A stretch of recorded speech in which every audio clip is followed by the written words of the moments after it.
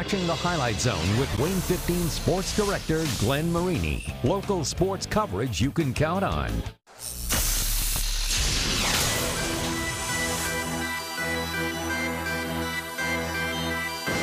This game on Friday, it's huge. It's battle of who's going to be probably SEC champions. Our offense always going to flow. You know, me, Carson, you know, we already going to get ours. They're out to get us. We beat them last year. We won the SAC last year. I mean, really, I love playing in front of the crowd. We look from a coaching standpoint for perfection. We know that's not going to happen, but you try to get kids to understand to reach that goal and trying to get to perfection. And it's always nice when you can hit a three-quarter shot at the buzzer to win it. So if that happens again, we would take that.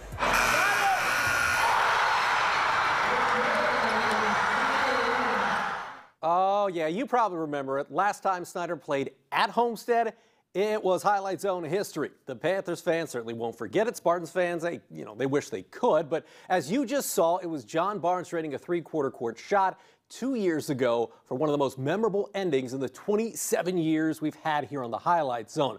Would there be more drama out and about in Aboit? The newly appointed Josh Ayen is joining us now with your Highlight Zone Game of the Week. Josh.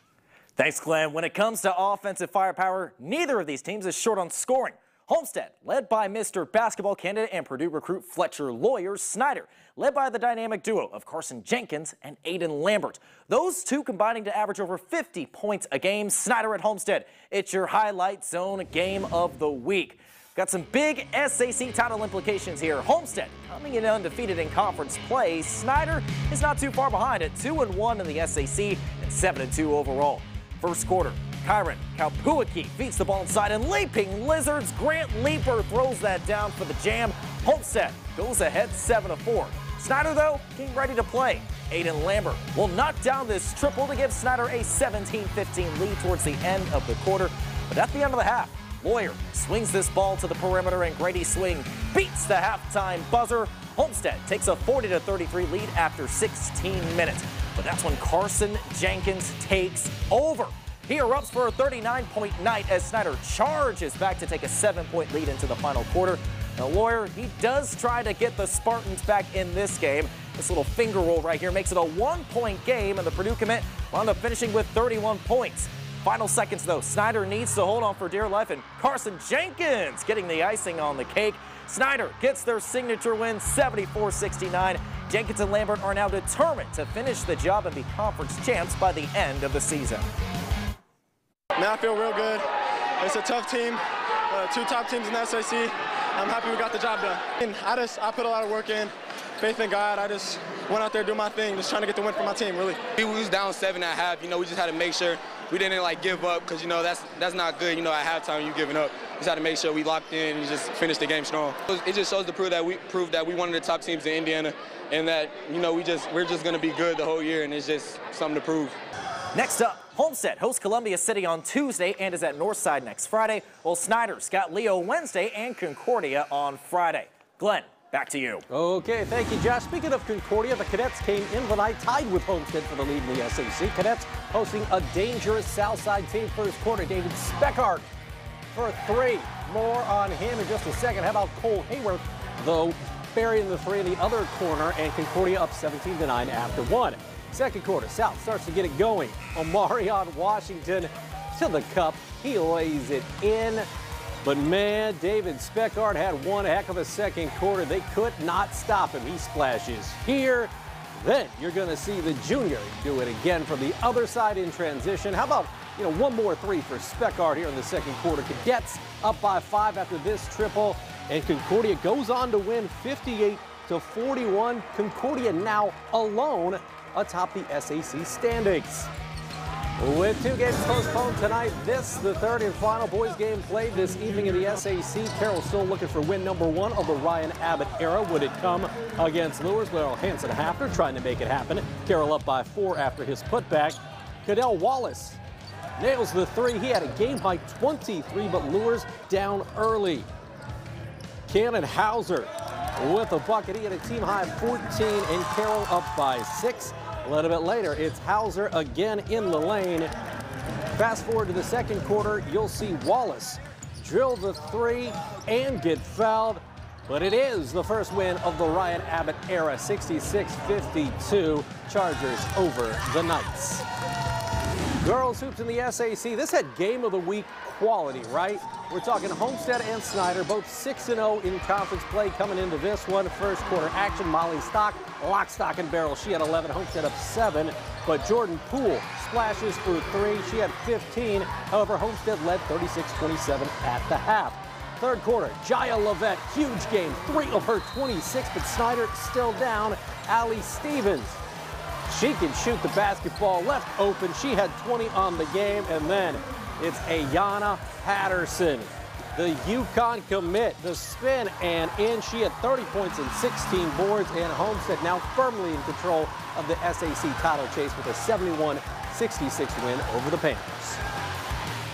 Just relying on our confidence and knowing who we are as Homestead and staying mentally strong in an environment like this and with a crowd like this. Is our first time playing like this.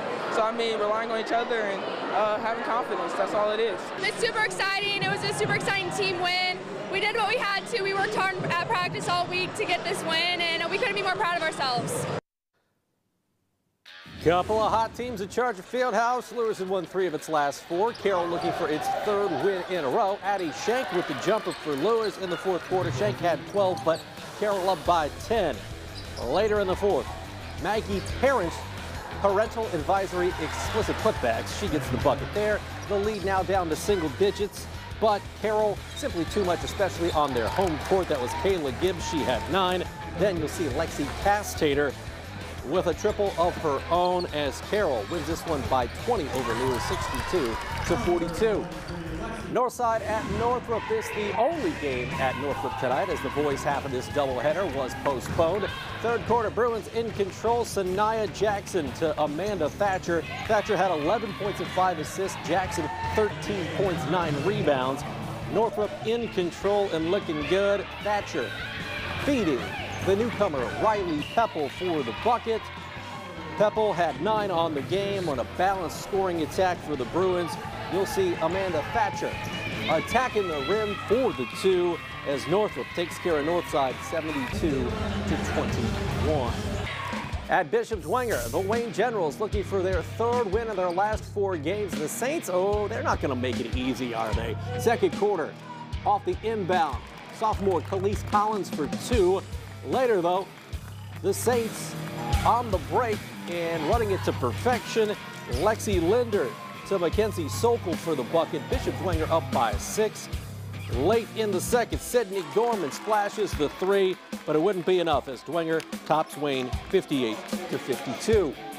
Final stop for SAC action tonight. We got Southside at Concordia, Indiana All-Star candidate right there in Eastern Michigan signee Liv Smith leading the Archers. South led by 5 at the half. Third quarter, you know what? Concordia gets 1 chance, 2 chances, 3 chances, 4 chances to score. They finally do. Samantha Hoffman puts it down.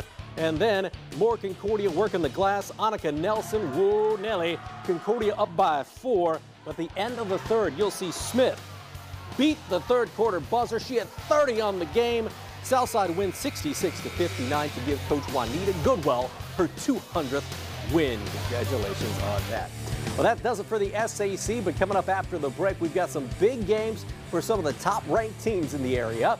In the Northeast State, first place on the line when 3-8 number 1 Leo heads to Armstrong Arena to take on New Haven. You won't want to miss those highlights in the ACAC tournament. It's semifinal night. That means a trip out to Woodland for a double dip of hoops. And in the NECC tournament, we've got all 4 semifinal games, including 2A number 1 ranked Central Noble and 3A number 2 Garrett in girls. All that and more coming up next on the Highlight Zone.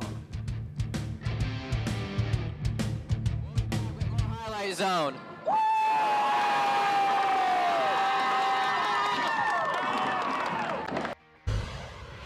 We New Haven High School, and you're watching the Highlight Zone. Let's go! Well, the math is pretty darn simple. As coming into the night, there were only 2 boys teams left still undefeated in the Northeast State Conference. Those 2 teams, Leo and New Haven, and those 2 teams squaring off tonight at Armstrong Arena. So, first place in the conference, obviously on the line. Leo up to number 1 this week in the 3A state poll. We got the Old Leather Ball matchup, and Cademan Bontrager. Oh, he's a force to be reckoned with. He had 35 points and 10 rebounds, but New Haven up by 8 in the third. Jakar Williams with the and one. He had 19 points. That would lead the Bulldogs, who are now up by 9. Jackson McGee gets the layup for the Purple Pride. But guess what? Jakar Williams, senior leadership. He gets the bucket there, and then the exclamation point would come from junior Darion Brooks. Williams fires ahead to Brooks, and he slams it home as, yes, New Haven, after a rough start to the season, they take down 3A number 1 Leo, 69-63. You're fine. I mean, it's real big to be the number 1 team in the state. It's huge for us, and gives a big chance to win conference and all that, and it gives us a big momentum for the rest of the year. Hey, we just came out. We had during the whole week of practice, we came out, had energy. My coach was telling us all week, just energy, and defense and rebounding. We knew they had some big, strong guys, so we had to box out and play hard.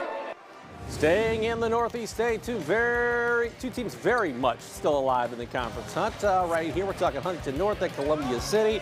First quarter action, it's Alex Hedrick sinking the 3 in Columbia City, up by 2 in the early going. But Huntington North coming the other way, it's Eric Hostler. That goes, and Huntington North now up by 1. Second quarter action, not a lot of offense going on in this game, but Cam McCarver off the good feed gets the layup for Huntington North there. You'll see Andrew Hedrick, however, with a layup here for Columbia City, and Columbia City wins a low score against Huntington North, 40-34. Turning our attention now to conference tournaments. This the 99th year for the ACAC Boys Tournament. Bluffton at Woodland in the semifinals. Joe Reedy says, I don't need any help, right? Reedy, the senior, with the bucket. It's a 20-14 Woodland lead. And then Dawson Leakey with the inbound play in the score there. 22-14, now Woodland in the lead. Bluffton coming the other way. Tucker Jenkins with the post-up and the bucket. But Alex Miller would get the basket here for Woodland as Woodland goes on to win 58-43 over Bluffton. Woodland will now face Jay County in the ACAC title game tomorrow at South Adams. Semifinals in the ACAC Girls Tournament as well. That means 14-3 Woodland hosting Heritage. And in the second quarter, Dakota Crone, the senior, with the bucket. And Woodland already out to a 19-point lead at 27-8.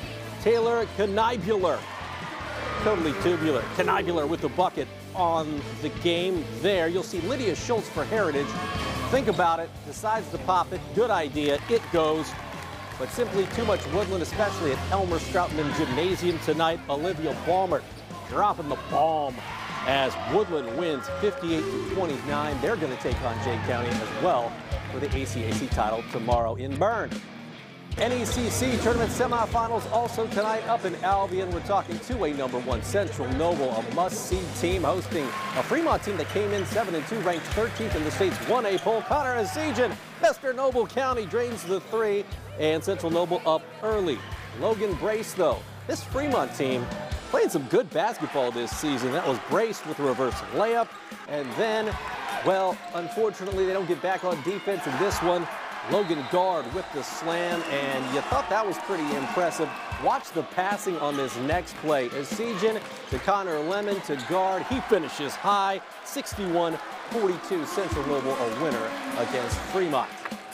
Other side of that NECC bracket, semifinals in Butler, 2A number 6 Eastside coming in undefeated. The Blazers hosting Prairie Heights, and Prairie Heights, your name is Malone. You know you can play. They've had some good Malones over the years. That's Isaiah Malone with the three-pointer, and Prairie Heights up early, but Gabe Trevino on the home court. He knows what to do with it. He puts it down. Eastside up by 3. Then Nick Snyder, healthy, happy, and he can play. He knocks it down. Eastside and Coach Ed Bentley really feeling their oats this season. You gotta love it if you're a Blazers fan. Hugh Henderson splashes himself, and Eastside wins 59-31, so they're going to get Central Noble at West Noble tomorrow night. Sticking with the NECC tournament, we're talking girls semifinals. 3A number 2 Garrett taking on Prairie Heights. It's Garrett's Morgan Ostrowski down low in the third quarter. Ostrowski 11 points and 9 boards on the game. Garrett up by 18. Kaylee Batchelor to Alex Jerben for the bucket. Foot was on the line, though, so that's 2. Later in the third, it's Kennedy Kugler down low for a pair, but simply too much Garrett. It's Bailey Kellum with the and one. Kellum had 22. You'll see Natalie Armstrong off the give and go. Garrett a winner 50-34. So who will Garrett get in the title game tomorrow? We got Busco and Angola squaring off in the semifinals. This one played at Central Noble. Start of the third quarter, Angola up 28-10. And, well, that is a bucket for the Angola Hornets, who now lead by 20. Kennedy Weiss. Kylie Caswell, and one right there. Angola now up by 21 and starting to put it on. You'll see Caswell again for 3 as Angola wins 46-18 over Busco. We got Angola versus Garrett 5:30 tomorrow in Ligonier at West Noble for the NECC title. And that's going to do it for right now, but your Peter Franklin Jewelers Gem of the Night is coming up next. Gem of the Night is next. You're watching the Highlight Zone. We're the Central Noble cheerleaders. Welcome back to the Highlight Zone. Well, what a week Connor Essegian has had. Not only did he hit 2,000 career points and become Noble County's all-time leading scorer, last Friday the future Wisconsin Badger slammed his way to the Peter Franklin Jewelers Gem of the Night. Now with that, it's time to find a new king of the court, as here is your latest Gem of the Night, courtesy of our good friends at Peter Franklin. And the honor, it goes to Jakar Williams, tossing it up to Darion Brooks for the slam. Brooks hammering it home. He had 13 as New Haven beats 3A number 1 Leo. Yeah, pretty impressive victory. And then on the ladies' side, how about Olivia Smith? Liv just dropping it and walking off. Third quarter buzzer beater. Liv had 30 in a Southside win that helped Juanita Goodwell, the head coach of the Archers, win her 200th game. Congratulations to Liv and Mr. Brooks. That is your Peter Franklin Jewelers Gem of the Night, boys and girls. As for next week's games, we got SAC doubleheaders again. That includes Homestead at Northside. Of course, Northside boys did not play tonight. Concordia is at Snyder ×2. Also, a huge matchup in Butler as Central Noble takes on 2A number 6 Eastside. That will be a rematch of tomorrow's NECC championship game, so perhaps we'll get a precursor of what we're going to see next Friday night tomorrow with Josh A, and he'll have coverage of that. And also, in girls action only next week, Columbia City hosts the Calvus. Columbia City hoping to march to an NE8 title, while Garrett is at home against West Noble. All that and much more next Friday night right here on the Highlight Zone. Well, after a loss on a fluke goal Wednesday night up in Kalamazoo, with the hockey gods grant the Comets a win on Friday is the case. We're hosting the Indy Fuel, and second period, Anthony Petrozelli, the captain, making it happen with his 11th of the season, but Kalamazoo still up 3-1. Third period, Sean Sidlowski with a power play goal to make it 3-2, but Indy would add an empty netter late in the third as the Comets fall by a final of 4-2. Comets on the road tomorrow when they travel to rival Toledo. College hoops on a Friday. Tuesday's game against the University of Michigan was postponed, so Purdue well rested for a date with Nebraska, and man, Purdue looked good. The big guy's too much for Nebraska to handle. That was Zach Edey. He had 22. Then off the miss, Jaden Ivey just flushing one home. Ivey had 17 on the game. Purdue up 15 at the half. It got worse for Nebraska in the second half. Blackhawk Christian grad Caleb First, he had 10 points on the game as Purdue rolls at Mackey Arena against the Huskers 92-65. Next up, Purdue is at Illinois on Monday. Final stop tonight, home opener for the men's volleyball team at Purdue-Fort Wayne. The Volley Dons hosting Maryville University. That's in the second set. Carlos Mercado with the kill. He had 4 of those on the night. And then Bryce Walker dealing up aces. He had 2 of those on the night. And, well, PFW, after winning the first set 25-21, looking good. John Diedrich with a match-high 15 kills. Then you're going to see Bryce Walker with a great defense. Good block there at the net. as Purdue Fort Wayne wins its home opener. They sweep Maryville by a final of 3-0. Well, that is going to do it for this week's edition of the Highlight Zone. Good to have my man Josh Ayen here in the Highlight Zone for the first time. You'll see plenty more of him as the high school basketball season rolls on. But for Josh, I'm Glenn, and we'll see you next Friday right here on Fort Wayne's #1 sports show.